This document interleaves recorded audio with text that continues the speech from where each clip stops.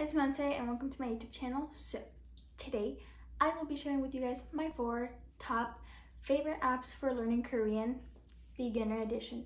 So let's get started. Okay guys, so the first app that I absolutely love for actually learning Hangul, I actually have 2 apps that I have for learning Hangul.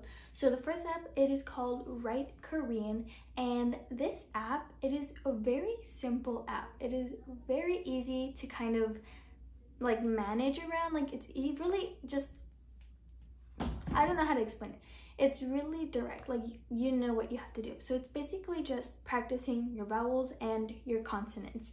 And I really recommend this app because there is a lot of repetition in this app, and honestly, to be able to memorize Hangul, it's just about memorization and just repetition, and repetition. So that is why I really like this app, because it kind of it gets annoying, but it's a good annoying because it literally gets stuck in your head. Like it's kind of impossible to get it out of your head once you practice it over and over and over again. So that is why I really enjoy this app. And also the feature that they have, it's like you first practice for about, let's say, 5 minutes. You practice the couple of letters that they give you, and then after that they give you like a test. So you basically just, they quiz you on how much you remember, on how much you know, all of that. And as you can see here, I'll give you guys like an example on the screen. But I really like this app. Like I said, a lot of repetition. That's literally all you need for being able to learn Hangul. So yeah, I have used this app and I really truly like it. So now on to the second app for learning Hangul. I really like this app as well. However, you kind of always have that one where you prefer the most, and personally I prefer Write Korean more than Scripts. But as well, if you guys, it all depends up to you, so you could try both of them. But Scripts, it's basically the same thing. It's literally just repetition. The only little con that I have about Scripts is that it's kind of like, it lags a little bit when you try to draw out the actual Korean letter. It drags a little bit and it's like lagging. So that's the only downside of this app. But apart from that, I love that they have a lot of repetition as well, and also like the entire app is just cuter. It's more like aesthetic, so I don't know, that's why I really like this app as well. But yeah, you also learn Korean vowels and Korean consonants, and you learn double vowels and then double consonants. However, from what I know, in Write Korean they didn't have double consonants and double vowels. But in Scripts, they do have that. So I think that's a like plus for this app. So that is why I also recommend it. And also, literally, it's, I don't even know what else to say. I love it so much because it's just repetition. And I feel like Scripts makes you write it even more. So it's like just writing. And also the pronunciation, you can press on if you want to hear the pronunciation over and over again, which is really good because you get to hear obviously how that letter sounds like and how you can be able to pronounce it as well. So yeah. Another reason as to why I really like Scripts is because it actually tracks your progress. So basically there's this little section, and I'll show you guys here on the screen as well. They have a little section where it says track like progress or something like that. I'm not really sure, but it just says like how many days you've practiced, and that's basically like a streak. They like keep count of the streaks, and it like keeps track of how much you did in that day or how much you've done in that week or month or whatever. And that's why I really like it. In the other one, in Write Korean, they don't have that, but I really don't mind. But I just think this is a really cute like and cool feature that they have, that they track your progress and your streaks, just so that you could see if you're practicing every day and maybe you need to practice more days, or maybe, I don't know, but maybe that tool could be useful to you.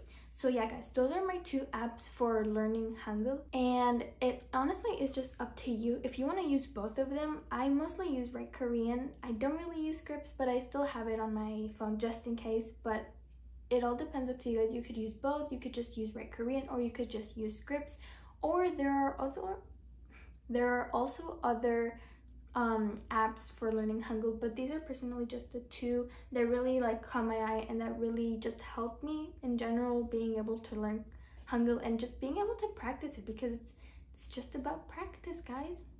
But yeah, guys, now moving on to like learning Korean vocabulary. So I have 2 more apps for learning Korean vocabulary, and I'm going to share those with you guys right now. So the first app that I have for learning Korean vocabulary is Smart Cards.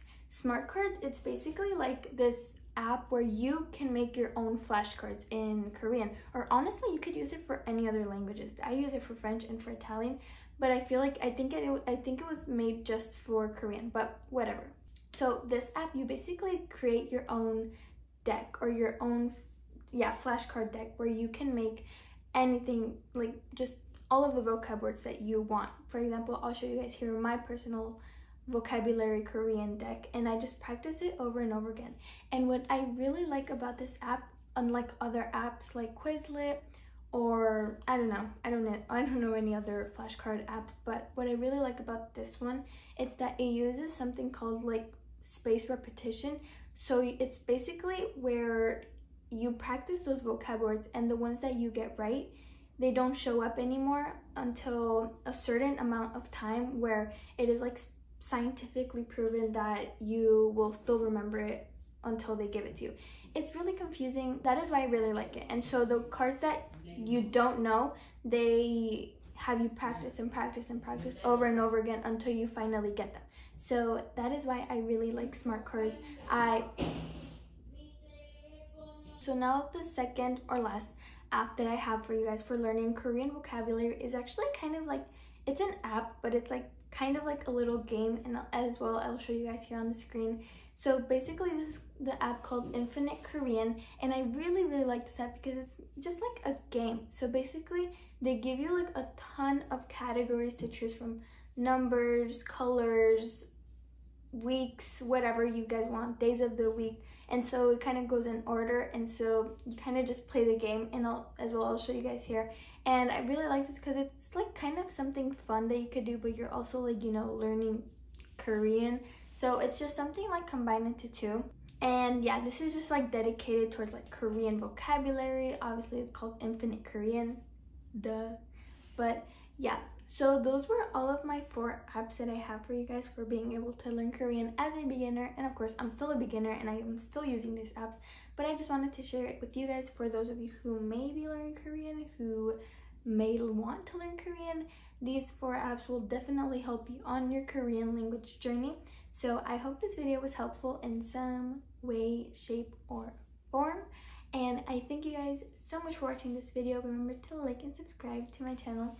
We are almost at 500 subscribers. I am so insanely grateful for all of you guys who have subscribed. But yeah, guys, hopefully I'll see you this upcoming Sunday, guys. Thank you guys so much for everything, and have an amazing day. Bye, guys.